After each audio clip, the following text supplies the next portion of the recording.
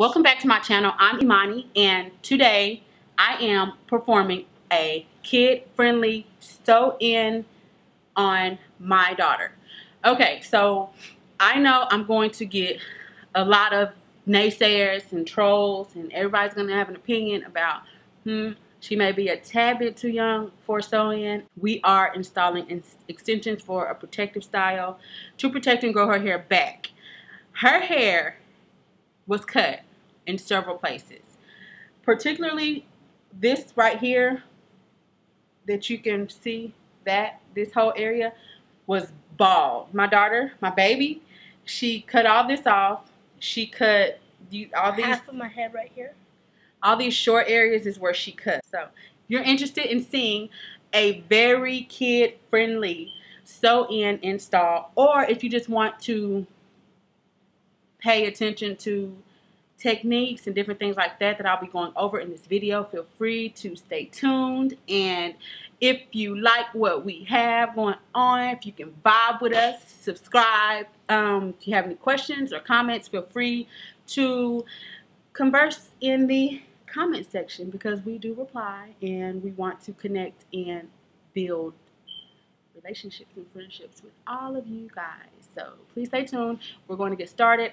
She shampooed and conditioned her own hair. I applied heat protectant. Now I'm going to blow dry it and trim her ends, moisturize her hair, and we'll start on the braiding process. What I've done is I shampooed her hair, I conditioned her hair, and I blow dried it, and I trimmed her ends. We want to make sure that we protect the hair as much as possible. To protect the hair, we want to make sure it's clean, moisturized, trim them ends, because if you don't trim them ends, we don't see growth, okay? I haven't actually moisturized her hair because I want to be able to braid it, and I want it to be secure. So what I've left out is I've left out her perimeter. Our issues, our trouble area where it was cut is like here, but I still left that out so that when she wants to pull it up, I left it out over here. The amount of hair I'm leaving out is... Why did you cry? I'm gonna leave that in though. Okay, so the amount of hair that I'm leaving out is probably equivalent to the width of my thumb. So like this much. That's how wide it is. Just enough to cover up a width. Now, you leave out too much hair, it's gonna look bad when it grow out. It's gonna be more hair to manage, more breakage, etc., etc. So what I do usually is I just take the leave out and I twist it. Like I just twist it to get it out of my way. And I go all the way around the head. Now when I'm done twisting, or even now, you guys can see how much we're leaving out. See?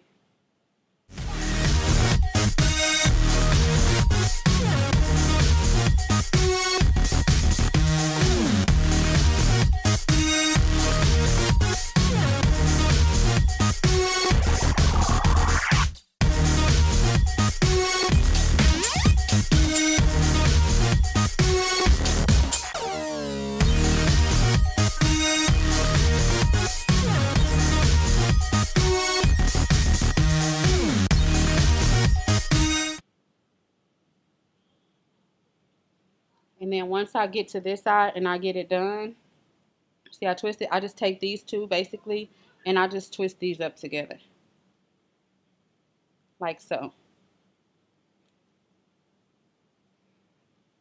See, twist those together. Bring this down right here and clip it. So she told me that she wanted her part there. So since she wants her part there, what I've learned and what I go by is the 3-finger rule. Meaning I take these 3 fingers and I sit it down. And this is how much leave out I would have. So I take my middle finger, put it on the part like this, and I put my other 2 fingers down, and I'm going to part around that. So that's going to give me a guide to ensure that I have enough leave out, okay? I just put my fingers down, but y'all, I've been doing this for 6 years. So I really can't eyeball it, but I'm trying to learn how to teach y'all. So hold your head down.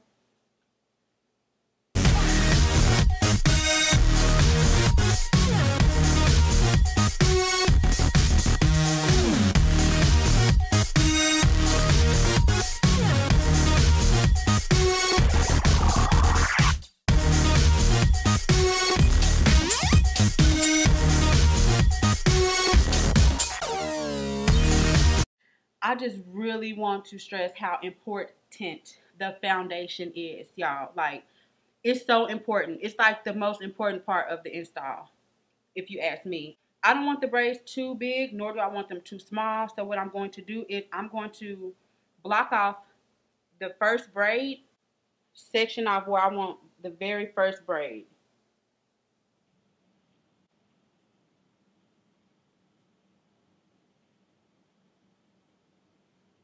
So let me show y'all how big this part is. Can you see?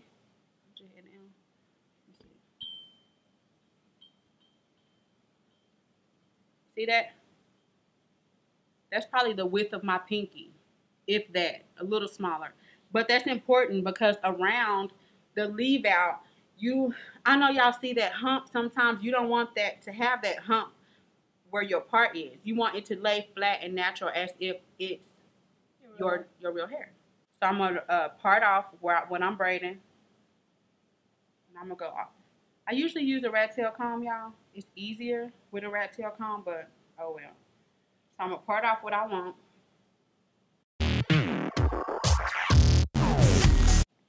When it comes to using connect-a-line braiding hair for your foundations, it's really personal preference. Me personally, I use it if I need it, i.e. if you have thinning edges or if your hair is really fine, I'll use it to add security. But for my baby hair, I'm not using it. So let's start braiding.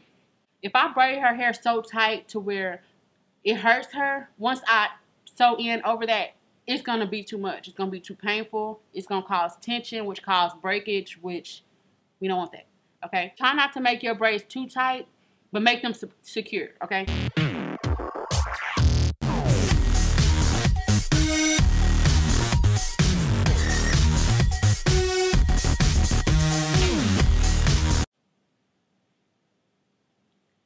So I'm just following my perimeter. I'm following my parting, actually, is what I meant to say. Yeah. And if you can look at the size of my braid, you see the size of that braid? That's perfect. It's not too small where it'll pull off and break, but it's not too big to where it will create bulk. What is bulk?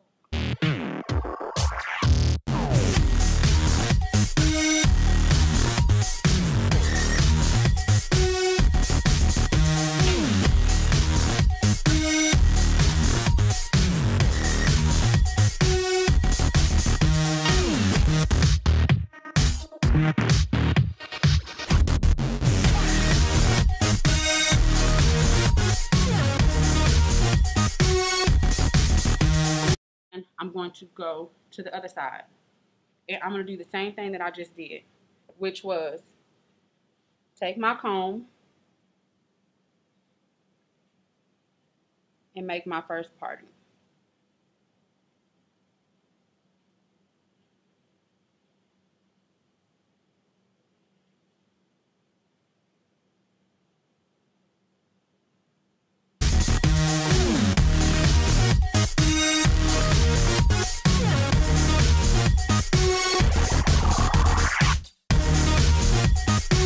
Once, see, I have this braid right here, and I ended my other braid right here. See that? So when I'm braiding this down, I'm going to connect this and then keep going.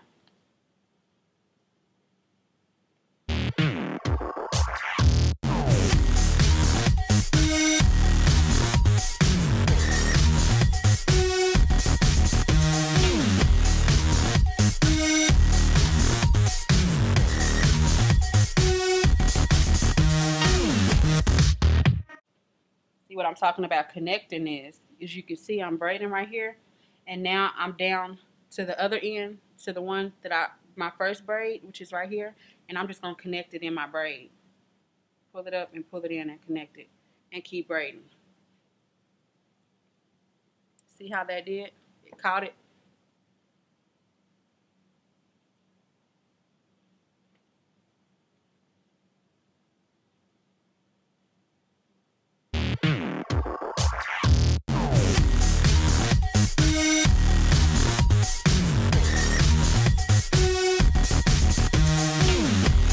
So what I'm going to do is, okay, Again, this is my very last braid that's gonna be just gonna close off the sew in. So I'm gonna make another part. And with this one, I'm gonna take this, part it off like that, and then I'm just gonna leave that right there, okay? So I'm gonna leave that right there, and then I'm going to go ahead and part down right here.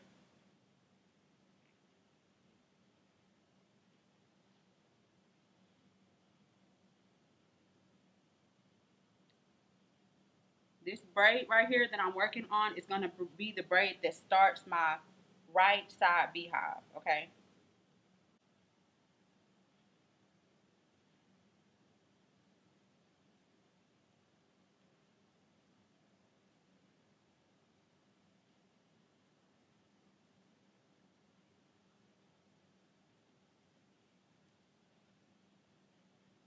Braid patterns also depend on what you're working with. Like, it depends. Do they have all their edges? Do they have any breakage, or is it thin? Like, what kind of style is desired? Like, you have to be able to distinguish what type of braid pattern will go with what it is that you're working with.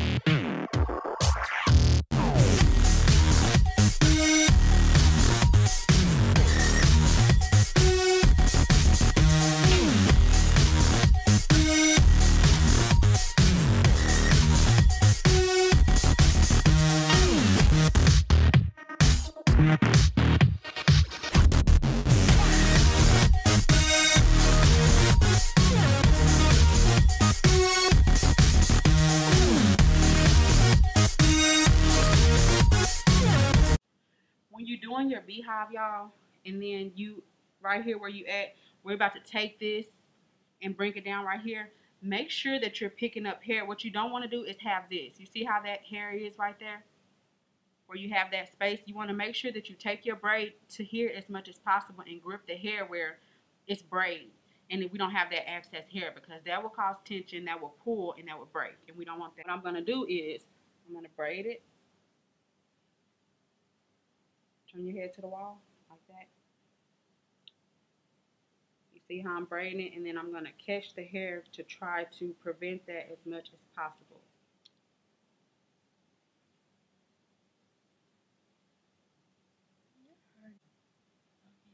See it? Go up closer. See? That's what I'm talking about. Try to have as least bit of that little part out as possible.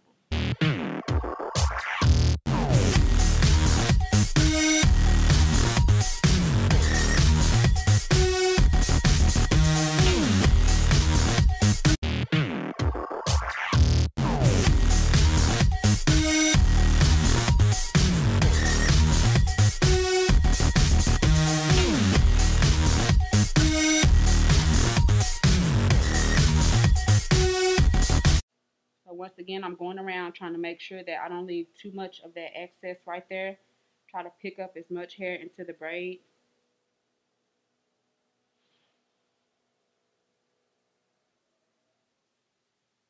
So this is what I have. And I just keep going. This one cut off at 30 minutes.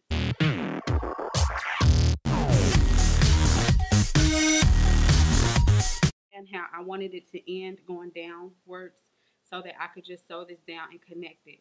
And I don't have to have any additional humps or bumps right here. So that's what I'm doing.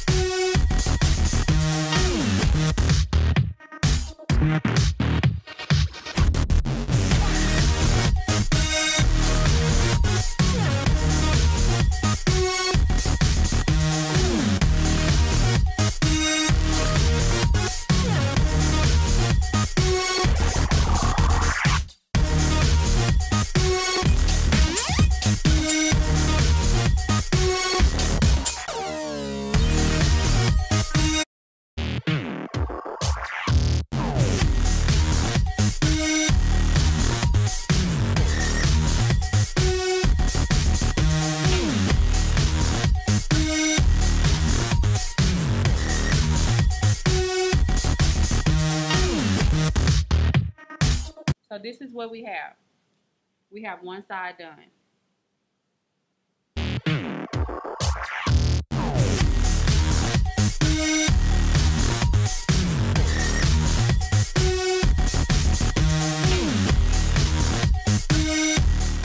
Got both sides done.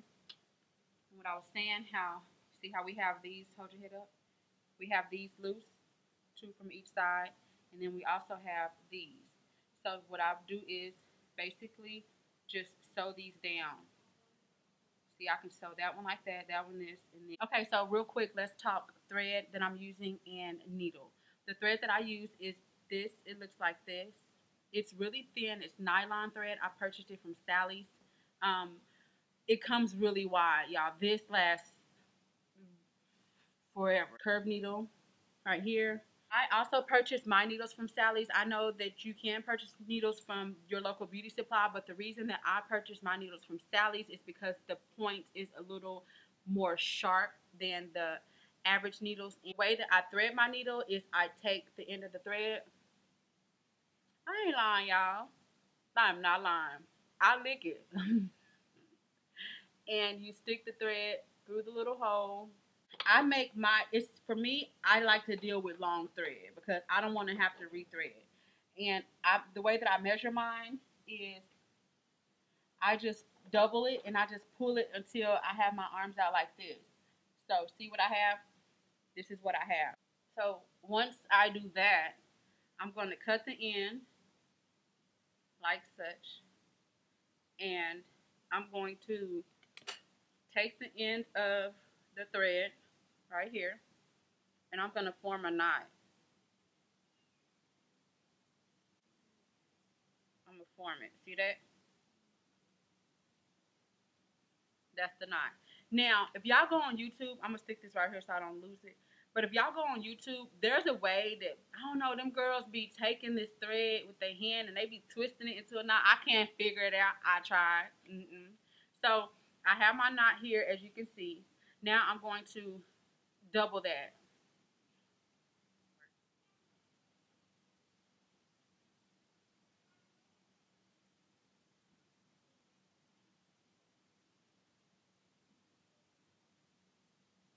And this is how I have 2 knots. See? See how thick that is? That's going to hold onto the weft because you know that when you start putting it in, when you start with the weft, you stick the needle through the actual weft the very first time, and then you go over the weft. So we got that down. It's long. I can open my arms as wide as they go, and that's how long of thread that I use so that I can keep working. And I keep looking at this viewfinder. I really just need to cover it. So that viewfinder, I keep looking at myself, and I need to be looking at you, girl. I need to be looking at your face, girl. Okay, so I have my needle thread. What I'm about to do is go and thread the other 10 needles, and 11 needles will get me through a full install without having to stop. So let me go and thread the rest of my needles, and I will